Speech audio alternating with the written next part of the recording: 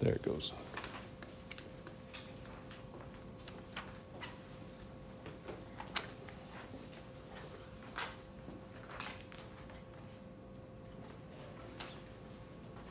Okay, so we went up through wrist last week, so we've got to go all the way through not just humerus, but shoulder as well this week.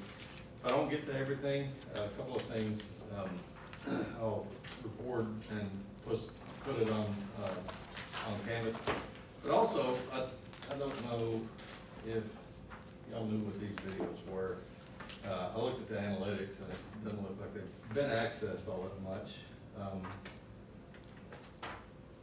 But you've got some ASRT videos. I'll show you these so that you know exactly what they are.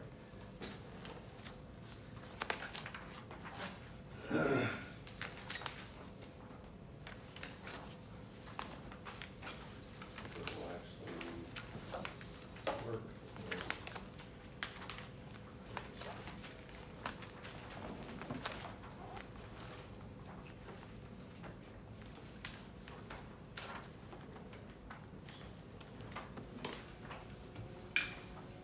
All right, so again, upper extremity. All these are pre-recorded, and the program bought them from ASRT, and they're all already recorded and should be available. Something doesn't seem to want to come up on Firefox right now. But anyway, have any of you tried to access any of these? Yeah, and they work okay for you? Okay, so, you know, if you're the kind of person who needs multiple, you know, input types, and instead of just hearing, you know, one person's lecture, these are pre-recorded, and they've got, you know, they're just videos, kind of like what we're doing in class, and those you may find helpful as well as our recordings too. So you've got those. If we don't get all the way through shoulder, I'll record, but you've also got these up here too. All right, so what we're going to pick up with is the anatomy of the forearm, the elbow, and the humerus, and then we'll push on into positioning as well. So in the forearm, you've got two bones. You've got the radius and ulna, and both articulate with the humerus in different ways. The radius is the bone on the thumb side, so you know you're trained to be an RT, so word association, thumb, radius, same side. And remember too that this is from anatomical position, so whenever we're talking about thumb side, we're talking about anatomical position that would be on the lateral side, as opposed to radius being on the medial side. So individual anatomy on the ulna, what you've got is the olecranon process, and the olecranon process is what articulates and gives you the flexion and extension motion. So the olecranon process is what receives the distal end of the humerus, the condyles on the humerus, so you can flex and extend your elbow. Coronoid process is the most anterior portion of that, and what we're looking at in the coronoid process is this little projection right, I'll make it happen right here on the very most anterior portion. That little thing right there, if you couldn't see the shadow, it's right on the anterior side. Styloid process is on the distal end. You got a styloid process, if you remember from the wrist lecture, you got a styloid process on both the radius and the ulna. So radial anatomy, you've got the radial head, and that's what enables you to supinate and pronate. So you got the rotation here on the radial side as opposed to flexion and extension on the ulnar side. Then the radial tuberosity is this thing right here. It's this little bulge right here. On the test, I don't remember if this question is still on the test, but you need to pay attention to the question. It's a line drawing of the elbow. And I think it asks about this bulge right here, and if it's a line drawing, you know, it's tough to tell which line belongs to which thing, you know. because it's going to show you the entire ulna, but it's also going to show you this thing right there that looks like an indentation into the ulna, and in fact what it is radial tuberosity. Okay, so follow the lines from below, and you can kind of make it out a little bit better. In years past, that's been an issue on the test, so just pay attention to that. So the elbow, the joint itself is made up of the proximal radial ulnar joint, it's the joint between the radius and the ulna, as well as the humeral ulna joint, which is the joint space between the humerus and the ulna, and the humeroradial joint. So you got three bones going together to enable both the flexion and extension plus the rotation for supination and pronation. Supination, remember, is if you were laying down and looking up, that would be supination. So it's with the anterior surface up. Pronation would be with the anterior surface down. So three joints enclosed in a single capsule. The humerus is the big bone in the upper portion. You know, a lot of people say, well, I hit my funny bone. They think that's, you know, the humerus. You actually bumped your humerus. And it's not. Your funny bone really isn't your bone. You just stimulated a nerve in a particular way. You might have mashed the nerve up against the bone, but it isn't that you tickled your funny bone. That's not your humerus. So the head articulates with the scapula to form the shoulder joint. The distal end forms the elbow joint. So we just talked about the elbow joint. The proximal end is the ball portion of the ball and socket joint. That's your shoulder. So getting a little deeper into it, we've got the head. And the head is what articulates with the scapula. So the head is that rounded big condyle thing there. And then you got the anatomical neck, which is just below the head. You got the surgical neck, which is just below that. And then we've got the greater tubercle and the lesser tubercle. So the greater tubercle is this big wad that's out here on the lateral side. So if you're in anatomical position, that's your palm facing forward, your greater tubercle is projected out laterally. So it's in profile laterally. And you can feel if you mash hard enough on your shoulder and you internally and externally rotate, you kind of feel a little bit of a bulge there. Some of that bulge is just musculature, but if you mash hard enough, you can actually feel the greater tubercle moving back and forth.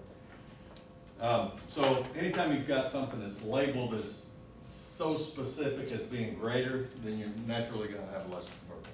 Okay, so in anatomical position, what you're going to see, this would be the left humerus, is the greater tubercle out laterally. It's in profile laterally. When you supinate, internally rotate, what you're going to see is the lesser tubercle medially. Okay, so lateral, with lateral rotation or in anatomical position, you'll see the greater tubercle laterally, and in internal rotation, you see where you see the lesser tubercle. So we'll talk about that again whenever we get to the positioning. So on distal end, what we've got is medial condyle, we've got a lateral condyle, we've got a medial epicondyle, and a lateral epicondyle. So the condyles themselves, we're going to call something specific. So again, we're going to use some word association, and the condyles themselves, the articular surfaces themselves, are what we call the trochlea and the capitulum. So the trochlea and the capitulum articulate with the bones of the forearm. All right. So how are you going to keep these two straight? You got to memorize the words trochlea and capitulum. But how you're going to keep them straight is this. All right. So in front of your car, the thing that keeps your car cool is filled with water, or antifreeze, or whatever you got in it. Hopefully antifreeze, because winter's coming. But it's got this thing on top. What do you call that? What do you call the thing that keeps your car cool, first off? Coolant? That's the stuff inside is the coolant. But what do you call the apparatus that the coolant's in? Radiator. It's a radiator. So you take that little thing off the top to add more coolant to it. What do you call the thing you take off top? Cap. The cap. So radiator cap is where you put coolant, right? So which one of the bones of the forearm sounds like radiator? Radius, right. So the radius articulates with the capitulum, radiator cap, okay? So if you can remember radiator cap, the other two go together. If you memorize the words, then you know you come up with trochlea articulates with the ulna. Exactly, the ulna, but specifically what portion of the ulna, that would be the olecranon process, okay? So these are your condyles, and then the epicondyles are the things that you can feel on your elbows to knots out medially and laterally, okay? So the epicondyle is very important for positioning. We'll talk about that here in a bit. We've got a coronoid fossa, and a coronoid fossa is what receives the coronoid process. So you've got this little indentation on the anterior portion of your humerus, so that whenever you really flex, I don't know if you can see this or not, but when I really bend this thing up, the coronoid process here folds into the coronoid fossa. It's a fossa to receive the coronoid process. Therefore, it is the coronoid fossa, okay? Likewise, on the back side, whenever you extend your elbow, you've got a fossa on the back side, so that when you extend the elbow, the olecranon process folds into a fossa on the back side. It's a fossa to receive the olecranon process, and therefore it is the olecranon fossa, okay?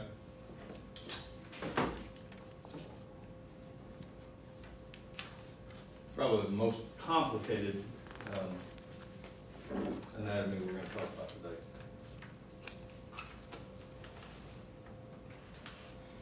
Okay, so patient preparation is kind of similar to what we talked about on Friday, or not on Friday, Monday of last week. Patient preparation, anything that can come off the patient needs to come off the patient, but if you're looking at splints or casting material or something like that, somebody else needs to take that off. The ER doctor or the radiologist or the ordering physician needs to come along and take that off. General patient position also follows the same rules. If you don't have to put the patient on the table, then don't. You know, if it's a walkie-talkie patient that can move pretty well, there's really no reason to put that patient on the table. So do them, you know, tabletop. If they're already on a stretcher, it gets a little bit difficult whenever we're talking about laterals, but you can still perform, you know, elbows and forearms and even a humerus with the patient on the stretcher. So image receptor size, what was the general rule for image receptor size when you select different size image receptors? Smallest as possible. The radiation size, though, is what? The field size is always going to be never to exceed the size of the image receptor, but you want to collimate to the size of the anatomy, right? In most cases, we're going to use a 40-inch SID. There are cases in the shoulder that we'll talk about where we might want to back up to 72 inches, and we'll point those out. ID markers, use them in accordance with what the radiologist requires. Radiation protection. It gets a little bit dicey when we get up into the shoulder, but in forearm, certainly you can put an apron on the patient, and patient instructions, just be still. All right, so, you know, watches, rings, bracelets, if at all possible, need to come off. Sometimes rings become difficult to take off the patient, especially when there's some upper extremity injury that causes swelling. So give them back to the patient. All right, so let's just go through everything we just talked about. So central projections of the forearm are AP and lateral. We're not really going to do an oblique of the forearm, just AP and lateral. And understand that what we're talking about here is if the patient doesn't have a fracture. You're never going to get a true AP and a true lateral on a patient who has obvious fracture of the forearm. If the patient is fractured, then what you might wind up with is an AP of the proximal with more of a PA of the distal, you know, depending on what position the patient's in and what presentation they come to you in. So this is assuming the patient doesn't have a fracture that you could possibly complicate by moving the patient around. So for the AP, and we want to shoot AP, because in pronation, what we get are the bones become as parallel to each other as possible. Can't really demonstrate on the bony anatomy up here, but whenever you pronate, what you get is rotation. The ulna doesn't really move. The ulna is still, you know, it's pretty stationary, but the radius crosses over the ulna about mid-shaft. So if we shoot the forearm with the hand pronated, then what we're going to wind up with is superimposition of the anatomy, and we don't want to do that. So to keep the anatomy parallel to each other, we want to shoot AP. Okay? So seat the patient close to the end of the table if at all possible. Put the extremity all the way out on the image receptor, making sure that you've got at least an inch proximal and distal of image receptor, proximal and distal to the anatomy. There's a couple of different reasons for that. One is that you just like, you know, what we talked about before, you've got to include adjacent anatomy to make sure that you've got all the anatomy that you need to see, right? That's number one. And number two is that because of the divergence of the central ray, what you'll have is if you've got an image receptor exactly the same length as your anatomy, because of the divergence of the central ray, what we get is projection of the anatomy off of the image receptor. And what I mean by that is that the center of the central ray is most perpendicular, right? But whenever we get out into the periphery, let's see if I can just do this one hand. We get out into the periphery, what we get is angulation of the central ray so that it would project the anatomy off of the image receptor, okay? So it's important to have an image receptor longer than the anatomy. Plus, on the proximal end, if you notice, the forearm actually extends about an inch into the humerus. So you really need a image receptor that's at least a couple inches longer than the anatomy itself. All right, so part position, elbow extended, the hand supinated, humeral epicondyles need to be equidistant, okay? The equidistant just means equal distance, okay? So equidistance from the image receptor, which means that a plane that would run through the epicondyles should be parallel to the image receptor. So both of these things need to be the same distance from the image receptor. Long axis of the forearm aligned parallel to the image receptor. Otherwise, you get foreshortening. Central ray. What was the general rule last week? Middle of the anatomy. And the collimation should be 2 inches distal to the wrist joint and proximal to the elbow joint.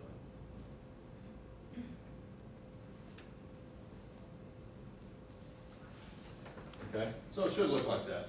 So what we've got are the carpal bones. We get the joint spaces between the carpal and the radius and the ulna. Make sure we get plenty of humerus so that we can ensure that we include the entire olecranon process. Notice we've got superimposition on proximal end. You can't really get away from that superimposition unless we get into the lateral rotation. And we'll talk about that when we get into the elbow. But that's as parallel as they're going to get. Whenever you're positioning for truly long bones, like your radius and ulna, humerus, tib, fib, and femur, it's really important that whenever you move the patient, that you support proximal and distal to the fracture. All right, so if the patient's got a mid-shaft fracture, which your hand placement needs to be above and below that to pick it up. The reason for that is if you just put your hand directly under the fracture and pick it up, basically the patient's got a second elbow there, right? So if you go picking it up just one-handed right in the middle of the fracture, what it's going to do is it's going to bend. So you got arteries, veins, and you've got nerves running down through there, plus the muscles and the tendons and everything else.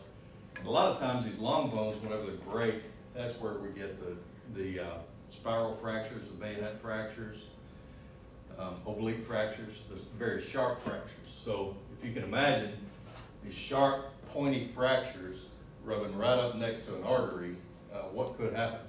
Could rupture the artery. Could sever the artery, exactly. Now you got this thing, you know, really causing some damage. And if it's a compound fracture, what you could do is not only do some damage to the artery, but if the bone's sticking through the skin, it's getting bacteria, right? There's bacteria in air. Depending on what the patient fell on, there's bacteria on what they fell on. So if you manipulate that fracture in any way so that the bone goes from outside to inside, then essentially what you're doing is you're introducing bacteria into the patient's body and it complicates their condition. So not only do they have compound fracture, but they've also got an infection, which they may have anyway, but you know, if you reduce the fracture, fracture reduction is basically setting a fracture, or in the case of a compound fracture, putting the bone back inside of the skin. And if that happens, you introduce more likelihood that the patient's going to have an infection. So we don't want to do that. All right, so thinking through our positioning here, we had in the AP, we had the humeral condyles parallel to the image receptor, equidistant, right? So what would be 90 degrees from that? Lateral, right. So if these have to be parallel, then what would they have to be lateral? Perpendicular, right. So not even looking at the slides, if we're basically parallel here and parallel here for a patient who can't perform it, then what are we going to do for a lateral? Perpendicular and perpendicular, right? So in our lateral positioning is going to be very, very similar to a lateral elbow, which is also very, very similar to a lateral wrist. It's just the anatomy that we wanted to see. What were our steps for a lateral wrist? Or AP or lateral wrist? What did we want all in the same plane? The entire limb. The entire limb, exactly. So positioning for an elbow and positioning forearm, really the only difference between the two is central ray location collimation. For the forearm, we need to see the entire forearm, but what we need to do is we need to get the shoulder, the elbow, and the wrist all in the same plane. Put everything perpendicular to the image receptor instead of parallel. Okay, so get the patient down. They're sitting in a chair and leaning down, or standing, or not standing, but kneeling on a knee. Put everything in the same plane. Okay, thumb straight towards the sky. In the wrist, if you remember, we're slightly supinated like that. But in the forearm, we don't have to do that. Okay. So our steps for a lateral forearm: put everything in the same plane. Flex the elbow 90 degrees. Turn the thumb straight up to the sky. Ulnar-styloid processes should be superimposed. It should be perpendicular to the image receptor. The humeral epicondyle should be perpendicular to the image receptor. Elbow flex 90 degrees. Everything in the same plane. Now, sometimes you work in the ER, and the ER doc will ask for maybe wrist, forearm, and elbow, 3 separate exams. And you might think, well, if I just do a forearm, I'm going to get the elbow and I'm going to get the wrist, right? And you're right, you would, but it's not ideal. And why is that? Well, because where we're putting our central ray. And the wrist, we're putting it on the wrist, right? So middle of central ray is giving us the most unobstructed and undistorted view of the wrist bones, right? But what happens when we get out in the periphery? I just messed that up. What happens when we get out to the periphery of the central ray? It's getting smaller, or no? They get a lot, well, they get distorted. You know, since they're not really long bones, they're probably not going to appear longer, but they're going to appear distorted. The joint spaces are all going to be superimposed because the angulation of the central ray is not perpendicular, okay? Same thing happens with the elbow. So as much double work as it is and an increase in radiation exposure, it seems to be for the patient, you can't just shoot an AP and lateral forearm and have that suffice for an AP and lateral wrist and AP and lateral elbow. You got to shoot each one individually, okay? Now some of your docs, you know, if you got a pediatric patient And you know, there's some sort of question. Sometimes the doc may take kind of a survey view, use the forearm for kind of a survey view so that he can determine whether or not he needs further use. But if it's an adult and he asks for wrist, forearm, elbow, then you have to shoot him through. Okay? So, should look like that. So, what you've got in the wrist here, you see styloid processes, but the radius appears much longer than or projected much further distally than the ulna. You see this little round thing here? This is really a pretty decent view of the elbow, actually, even though this is forearm. So this little round thing right here, that's really what we're going to be looking for on a lateral view of the elbow, and that's the superimposition of condyles. Okay, but notice on the proximal end, again, we've got some superimposition between the radial head, which this is radial head that comes up here, and then this is the ulna. So we've still got some superimposition. So to see the radial head free of superimposition, we've got to do some special things. We just can't see it on an AP of the elbow or an AP and lateral of the elbow or AP and lateral of the humerus. So, elbow. We're going to do potentially a lot of different views of the elbow. We'll do an AP, a lateral, and positioning for the AP and lateral are really just like the positioning for the AP and lateral of the humerus, or the forearm. The only difference is going to be central ray location and collimation. And then we've got two obliques. One is with a lateral rotation, one's with medial rotation. And then if the patient truly has some damage to the elbow, then we're going to have to do some, you know, if they say that they can't straighten their elbow out, you can't force them to. So we may have to do some special views there as well. The coil method we're not going to cover. Trina will cover that himself over here.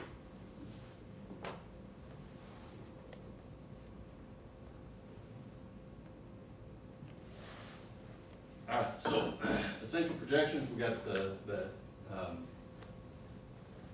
on all of these, again, we're going to have the patient seated at the end of the table, everything in the same plane, shoulder, elbow, and the wrist all in the same plane. Collimation, we need about 3 inches proximal and distal to the elbow joint and 1 inch on both sides, again, to make sure that we include all the soft tissue and to make sure that, you know, if our collimators are off, we don't clip anatomy that we really need to see. So, AP of the elbow, everything in the same plane, elbow extended if the patient can tolerate it, hand supinated, elbow centered to the middle of the image receptor, humeral epicondyles parallel to the image receptor, which just means that they are equidistant, just like on the AP of the forearm. Central ray, just right to the middle of the elbow joint. So what we need to see is collimation. We're going to have a little bit of superimposition, just like what we looked at on the forearm, on the proximal end. Elbow joint should be as open as it can be. All the anatomy is going to be superimposed, but you should be able to see the elbow joint and the space in between the distal humerus and proximal radius, but you're going to have that superimposition on the ulna. No rotation, and you should be able to see the trabecular markings. So it looks like that. So you can see that joint space. That would be which condyle? Humeral condyle articulates with this thing, so that would be the capitulum. Very good. And so that's the radial head, articulates with the capitulum, so this would be the trochlea. Very good. I was expecting some smart aleck to say the other thing. And it articulates with the olecranon process. This is the proximal end of the olecranon process inside of the olecranon fossa right there. And then we got superimposition. So lateral elbow, we've already talked about it. In the forearm, everything in the same plane. Bend the elbow to 90 degrees, placed in the center of the image receptor. One thing that notes pointing out and talking about is if you got patients, sometimes patients swing a hammer for a living. They'll have these great big forearms, great big thick forearms. And what happens is on an elbow, the lateral elbow is very, very important to get as good as you possibly can. But let's say this is the image receptor, and if you've got a patient that's got these great big elbows, big fat elbows, then what happens is if you tell them to put their forearm on the image receptor and they got these big beefy elbows up here, forearms up here, what they'll do is they'll put their forearm on the image receptor and kind of tilt it down like so, right? Because you told them to put their forearm on the image receptor, but because of their anatomy, they're going to have a tendency to kind of put it at an angle. So what you really need to do is you need to take a look at where the patient's condyles are, and if they've got those great big fat forearms like that, have them elevate their hand a little bit, or, well, yeah, just have them elevate their hand a little bit, and not put it, you know, at an angle. So take a look at the patient's anatomy and have them, you know, put the humeral condyles perpendicular to the image receptor as opposed to just saying I want your arm on the image receptor. So central raise perpendicular to the elbow joint. So all the same stuff. We've got proper collimation. We want elbow joints centered to the central ray. Want it in true lateral position. That's going to be demonstrated by the epicondyles being superimposed, radial tuberosity facing anteriorly, radial head should be partially superimposed over the pointoid process. The olecranon process should be in profile. So it should look like that, okay? You know that you've got a good lateral elbow when you see this round thing right there. When they're superimposed, that's what it's going to look like. When they're not superimposed, what it's going to look like is, let's see if I can make this happen somewhere on a white portion. You see the way the pin just looks round, right? If I turn, well, if I tilt it in any direction, notice you see the separation between the two ends of the pin. So that circle doesn't look like a circle. What it looks like is a double circle. Okay, anytime you've got angulation in any direction, so if your shoulder's too high, what that's going to do is it's going to take those two circles and it's going to separate them this way. If, again, you've got somebody with big fat elbows or big fat forearms, it's probably going to tilt them that way. Or if for whatever reason they're tilted backwards, you know, it's going to separate them. So you want to see that. Now the importance of this, and this is just kind of a little bit extra, is that the elbow, you can have a lot of different fractures in the elbow and you can't see them. It's a very complicated joint because of some of the superimposition that you naturally have. You can have fractures and you'll never visualize. So what we've got in the body are what we call fat pads. And what a fat pad is it's a separation between tissue types. So where we've got muscle and maybe a tendon or a ligament that goes in between them, you can see the separation of those tissue types. It's kind of like, have y'all been able to spot the psoas muscles in the abdomen yet? Okay. Really, the only reason you see that is because of separation and difference in tissue types. You're looking at soft tissue, sometimes air, and the muscle. So you got different density levels. The same thing happens with what we call fat pads. And I didn't point them out in the wrist, but you've got them in the wrist too. And fat pads, like you've got one here and you've got one here. And what the fat pads should do is follow the contour of the anatomy. So in the wrist, they should follow the contour of the wrist. And what happens is whenever you have a joint effusion, that's a collection of fluid inside the joint. You remember pleural effusion? Right? That's a collection of fluid inside the pleura. A joint effusion is a collection of fluid inside the joint. And it could indicate more severe damage than what you can actually see. So if you've got a radial fracture, radial head fracture, let's say, you've got a fat pad, and you can't really visualize it here, but you've got a fat pad that should parallel the radius, okay? If it swells away from the bone, then what it indicates is that you might have a radial head fracture, even if you can't see it. Just because you can't see it doesn't mean it's not there. right? So if you see this dark line that's bulging away from the bone, that's a fat pad sign that there may be some additional damage. The elbow has 3 fat pads. So you got this one, and you've got another one here, and if it bulges away from being parallel to the humerus, it's what we call a sail sign. It just pushes away from it, and it looks kind of like sail on an old shipping vessel, right? But you've got a third one, and it's tucked inside the olecranon fossa, okay? So these two indicate that there's probably a 50-50 chance you've got a fracture going on there. But this one back here is stuck inside the olecranon fossa. If it comes out, you've got a fracture. And as a telltale sign, you've got a fracture. Same thing in the wrist. If the fat pads are swelled away from the anatomy, it's a good indication the patient has a fracture. I'm going to see if I can bring these up. This is kind of an interesting case study, because usually you don't see them this well identified. All right, see right there? See that? You see this bulge right here? That's sail sign. That's a posterior fat pad. A posterior fat pad should be tucked inside that olecranon fossa. So even if we can't see the fracture, that's a good indication the patient has a fracture, and they're going to treat it as if the patient has a fracture. Okay? You'll notice anything else about this image? I'll leave it up there for maybe another 10 seconds before I break it to you. It's like not in the middle of the arm. That's good. It's not, you know, the collimation is not all that good, right? It should be collimated to right here, the central, this whole thing should be moved right down to about there. You see, we can see both condyles separately here. So it's really not a good lateral. But because we can see this, is it worth repeating? The answer is no, because we've got everything that we need to see right here.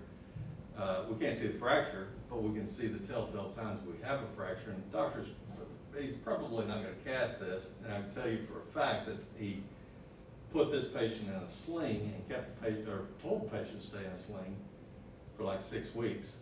And I can also tell you that this person did not stay in a sling for 6 weeks. They stayed in a sling for about a week. That's what I'm wanting you to see. Trina's pretty tough. She broke her elbow and she wore a sling for about a week, and she said, I'm not doing this anymore.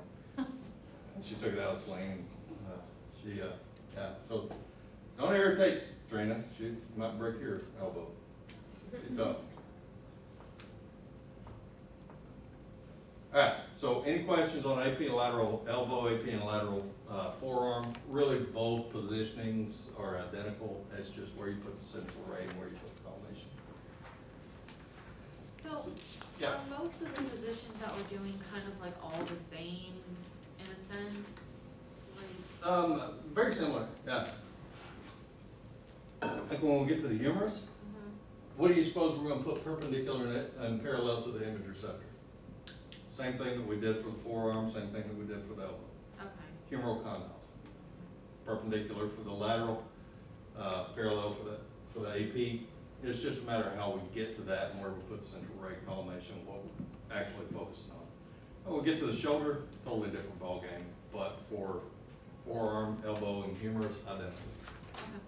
Fairly well, you know. And as much as the anatomy, positioning is going to be a little bit different. Okay, so what did I say that your degree of obliquity was until I get to a point where we get to a different degree of obliquity? 45 degrees every time. So you got 2 obliques, one in medial rotation, one in lateral rotation. And the purpose for the obliques of the elbow is to desuperimpose the proximal end, and that is where the radius and the ulna on the AP and the lateral are superimposed. Okay? So you got 2 different obliques. One is lateral rotation, which would be just like positioning, starts out just like an AP, but you're going to have to put some body English on the patient, so you got everything in the same plane. The medial oblique is easy. All you got to do is pronate the hand. The lateral oblique, you're going to have the patient, kind of tilt around and get into that position. So in both cases, we got the humeral epicondyles will be 40 degrees, 45 degrees from the image receptor. One is lateral rotation, so you can kind of twist their arm a little bit, but they're gonna have to move their shoulders and they're gonna have to put some body English on it. Internal rotation, just pronate the hand and it puts the condyles in a natural 45 degree orientation. Okay, so anybody at UT out on 271? Anybody in here? No? I think they were the only hospital that we had for a while, and I don't know if they still do or not, but their normal elbow routine was a 4-view elbow. Most hospitals are just going to be AP and lateral. Most hospitals that do 3-view are going to do AP, lateral, and external rotation. And here's why. What we see on the external rotation is again, the anatomy we don't see on the AP. So we've got AP here, we get superimposition on the proximal end, and if we externally rotate until the humeral condyles are parallel, look what happens to the proximal end of the radius and the ulna. Right? They separate, and you can rotate, and it doesn't show it on this, but you can rotate. At 45 degrees, you very well may see through the radio-ulnar joint space, so that you have no superimposition there. So in the hospitals that normally shoot obliques of the elbow, and it's just a 3-view, it's always going to be AP lateral, external rotation, so that we can see that. But what we still don't see, though, is the coracoid process. So a fracture at the coracoid process, or coronoid process rather, fracture at the coronoid process isn't going to be visual on any of those, but it still may give us a cell sign because of the anterior fat pad. So the external rotation is intended to see that. Okay, can you see that? Just a little separation right there. Sort of. I'll bring it out so magnified, but that little point right there. In the AP, it's tucked underneath, right? But whenever we do medial rotation, that's what we'll see. So that's the only thing that it shows, as opposed to the lateral rotation shows separation, so we can see everything except for that. Okay? Central ray is going to be perpendicular to the elbow joint.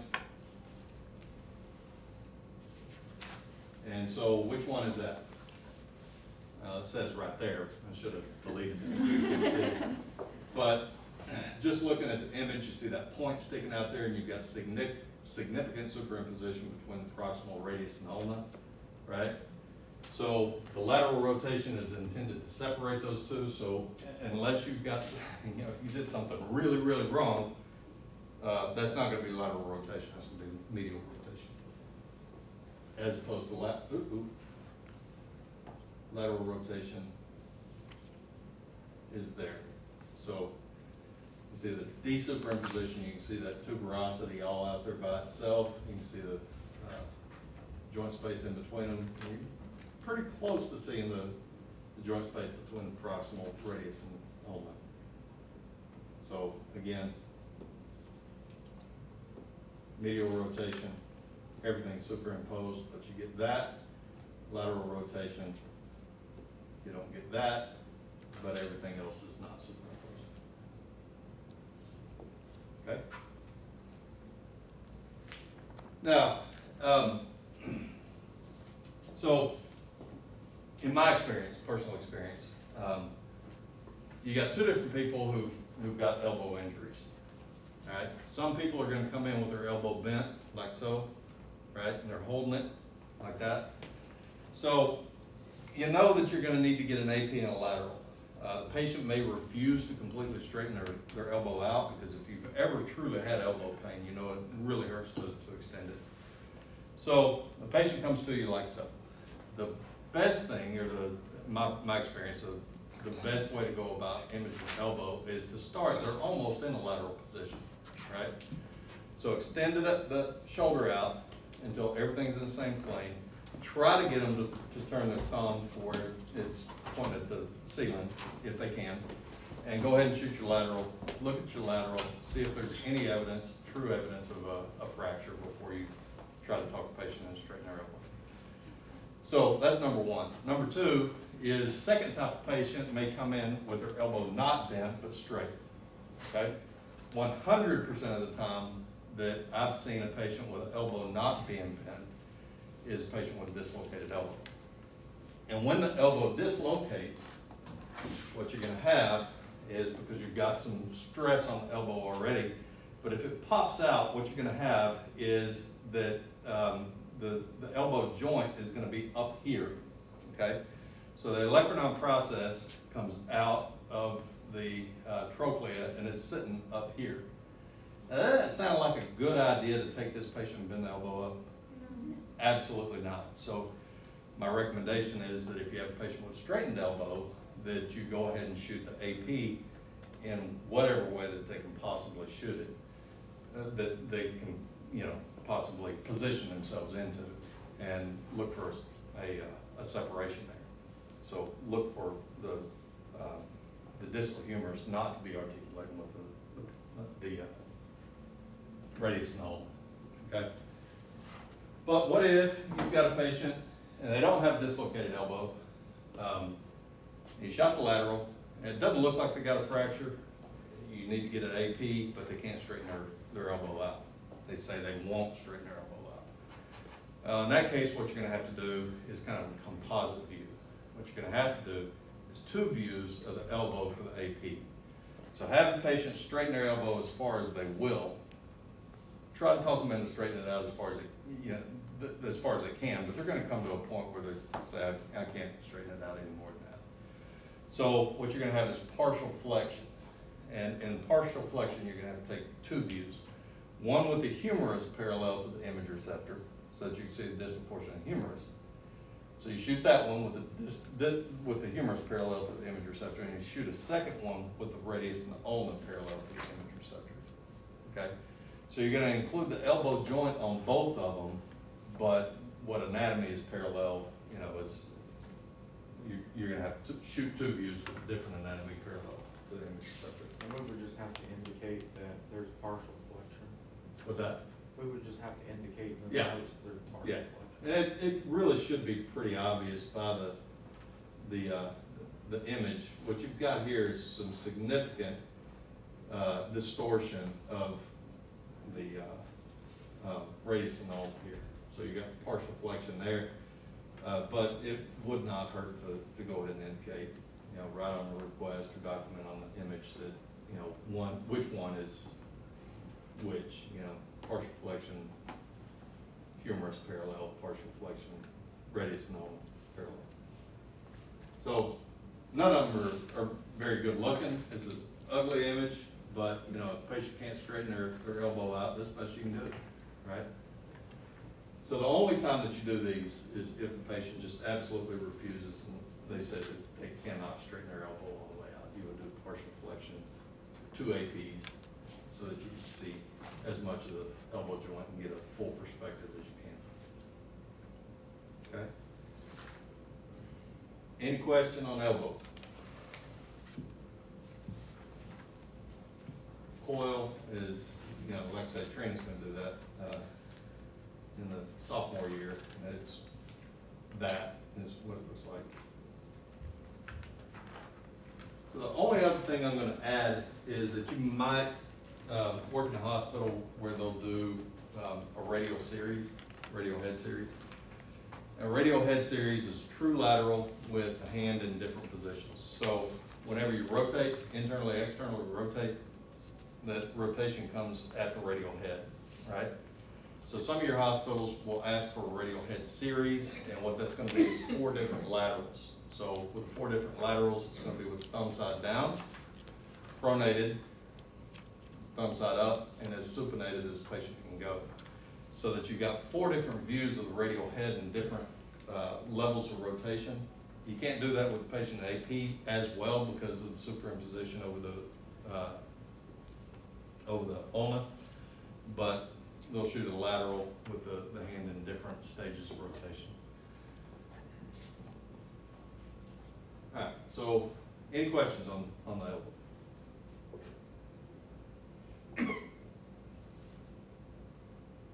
Okay, why don't we take a break, we'll come back and we'll pick up there, with the humerus.